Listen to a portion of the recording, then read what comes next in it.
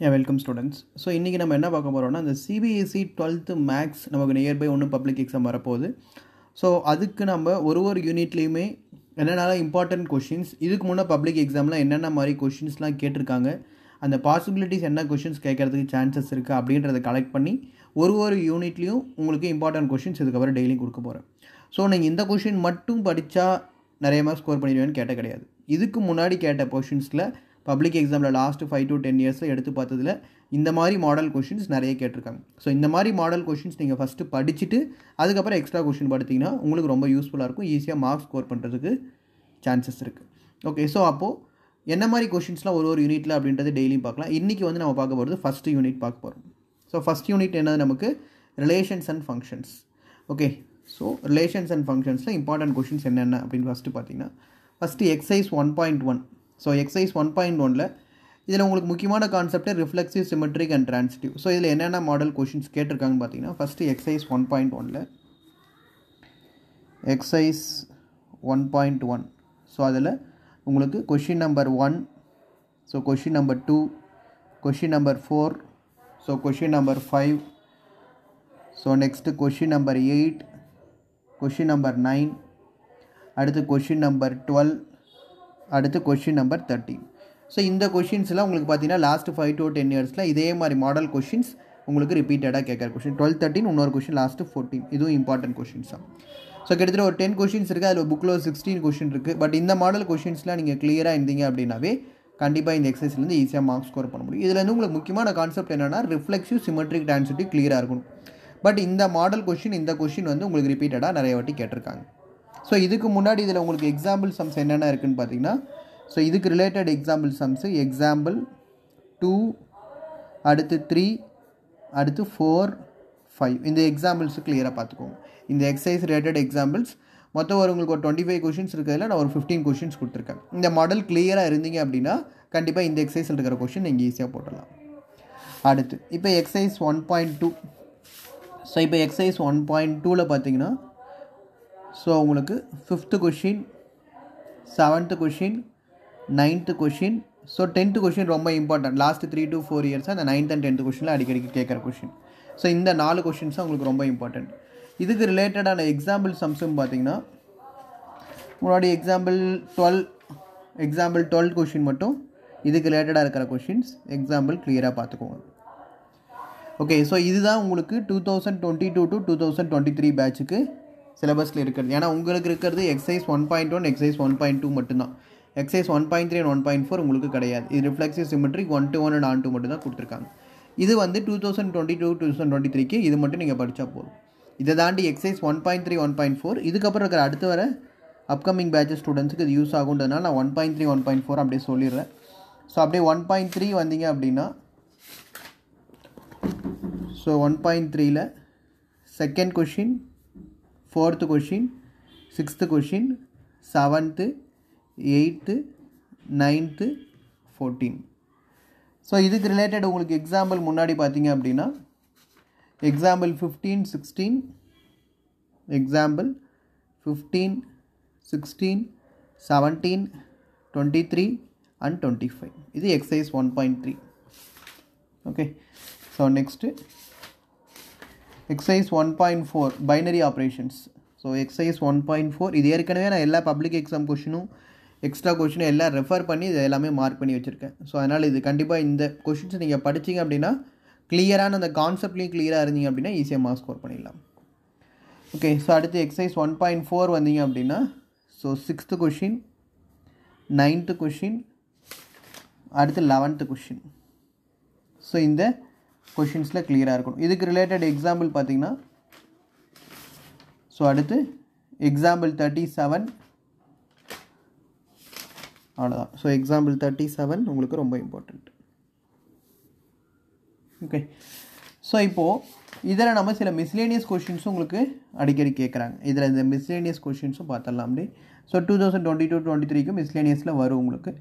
But இந்த exercise 1.1 1.2 related miscellaneous மட்டும் பார்த்துக்கோங்க. So second question, 4th question, 11th question, 14th question. So இந்த miscellaneous கான்செப்ட்ஸ்லையும் உங்களுக்கு வரத்துக்கு சான்சஸ் இருக்குது. இது ரிலேட்டடாக எக்ஸசைஸ். ஸோ 22 to 23 பேட்சுக்காக இருந்தால் 1.1 1.2 இந்த எக்ஸாம்பிள் சம்ஸ் பார்த்துக்கோங்க. இதுக்கு ரிலேட்டட் மிஸ்லினியஸ் கொஷின் பார்த்துக்கோங்க. எக்ஸசைஸ் 1.3 1.4 அப்கமிங் பேட்சஸ்க்கு அது யூஸ்ஃபுல் ஆகும். ஸோ இதுக்கப்புறம் அடுத்தடுத்த வீடியோஸில் நெக்ஸ்ட் இதில் நம்ம அடுத்தடுத்த யூனிட்ஸ் பார்த்துட்டு வரலாம். இதை தாண்டி இப்போ இன்றைக்கி நம்ம என்ன பார்க்க போகிறோம்னா இந்த revision patch 12th October 3rd week.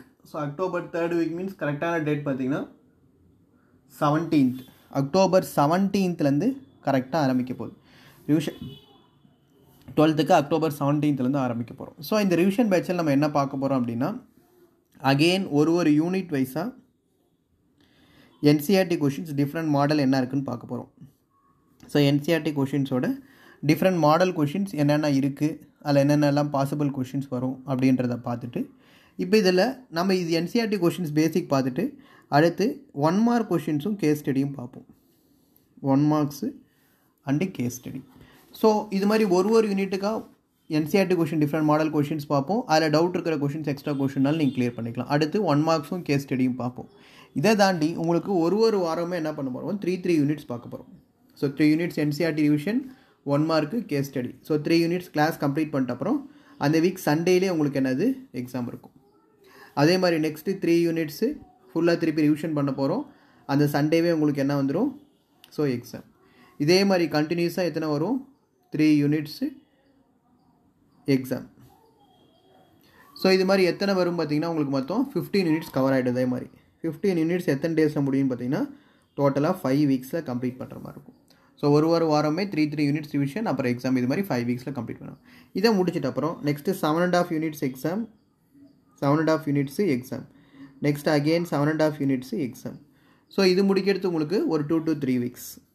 So இது ஃபுல்லாக நம்ம கம்ப்ளீட் பண்ணுறதுக்குன்னு பார்த்தீங்கன்னா மொத்தம் 2 months October 17th November December complete பண்ணுவோம். இதை முடிச்சிட்ட அப்புறம் தான் நம்ம என்ன பார்க்க போகிறோம்னா sample question paper. Okay, so இந்த சாம்பிள் கொஷின் பேப்பர் நம்ம எப்படி பார்க்க போகிறோம்னா சேம் இப்போ போர்டு எக்ஸாமில் உங்களுக்கு சிபிஎஸ்சி 12th எக்ஸாம் போர்டில் பார்த்தீங்கன்னா உங்களுக்கு சாம்பிள் கொஷின் பேப்பர் ரிலீஸ் பண்ணியிருக்காங்க. இதுதான் நம்ம சாம்பிள் கொஷின் பேப்பர்.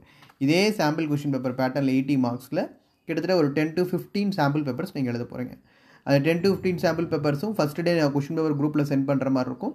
அது நீங்கள் எக்ஸாம் எழுதி எனக்கு திருப்பி சென்ட் பண்ணிங்க அப்படின்னா நெக்ஸ்ட் டே அதோட கீ ஆன்சர், அதுக்கப்புறம் நீங்கள் எவ்வளோ மார்க் எடுத்திருக்கீங்க அப்படின்றத டோட்டலாக உங்களுக்கு சென்ட் பண்ணுற மாதிரி இருக்கும். திருப்பி next day again question paper உங்களுக்கு குரூப்பில் சென்ட் பண்ணுற மாதிரி இருக்கும். ஸோ அடுத்த நாள் நீங்கள் திருப்பியும் பேப்பர் எழுதி எனக்கு சென்ட் பண்ணிவிட்டு அதோட கீ ஆன்சர் நீங்கள் எவ்வளோ மார்க்ஸ் எடுத்திருக்கீங்கன்னு சென்ட் பண்ணுற மாதிரி. ஸோ இது மாதிரி கண்டினியூஸாக உங்களுக்கு கிட்டத்தட்ட ஒரு 10 அப்படின்னா 20 to 25 டேஸ் ஒரு 1 month பார்க்குற மாதிரி இருக்கும். ஓகே, ஸோ இதுக்கு உங்களுக்கு டோட்டல் டியூரேஷன் நான் இது ரெண்டுத்துக்கும் முடிக்கிறதுக்கு 2 months.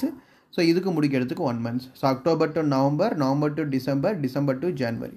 So January 17th maximum நம்ம பொங்கல் முடிச்சுட்டு ஒரு வித்தின் ஒரு 5 days கம்ப்ளீட் பண்ணுற மாதிரி இருக்கும். உங்களுக்கு பிப்ரவரியில் எக்ஸாம் வர மாதிரி இருக்கும். சரிங்களா?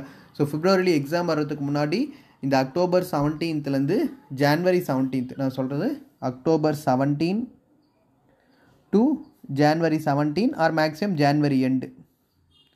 So January எண்டுக்குள்ளே 3 units revision complete பண்ணிட்டு எக்ஸாம், 7.5 யூனிட்ஸ் 50% கம்ப்ளீட் பண்ணிட்டு எக்ஸாம், ஃபைனலாக சாம்பிள் கொஷின் பேப்பர் மினிமம் ஒரு 10 சாம்பிள் பேப்பர்ஸ் எழுத மாதிரி இருக்கும். மினிமம் 10 சாம்பிள் பேப்பர்ஸ் எழுதுறது தான் 1 month. ஸோ இது முடிக்கிறதுக்கு நமக்கு ஒரு 2 months, இது முடிக்கிறதுக்கு ஒரு 1 month. ஸோ டோட்டலாக ஒரு 3 months நம்ம டோட்டல் ரிவிஷன் கம்ப்ளீட் பண்ண போகிறோம். அந்த ரிவிஷன் பேட்சாக உங்களுக்கு ஆரம்பிக்க போகிறது அக்டோபர் 17. இதுக்கு முன்னாடி நம்ம பார்த்த கொஷின்ஸ் எல்லாமே என்சிஆர்டி கொஷின்ஸ் ஃபுல்லாகவே ஒரு யூனிட் வைஸ் கம்ப்ளீட் பண்ணி ஒரு யூனிட் எக்ஸாம் எழுதிட்டோம்.